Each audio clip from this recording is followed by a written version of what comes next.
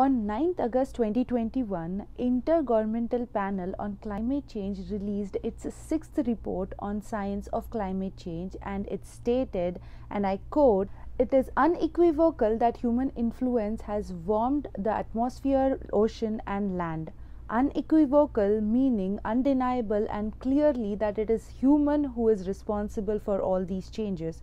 This is not new thing for the climate believers, but for the deniers, there is a document of 4,000 pages now with lot of proofs. Now, the best part of this report is that if any government or business still choose inaction, the IPCC report may be held as a proof against them in the real court. If you're skeptical about the power of IPCC science, you should definitely read about the recent court victory against Shell.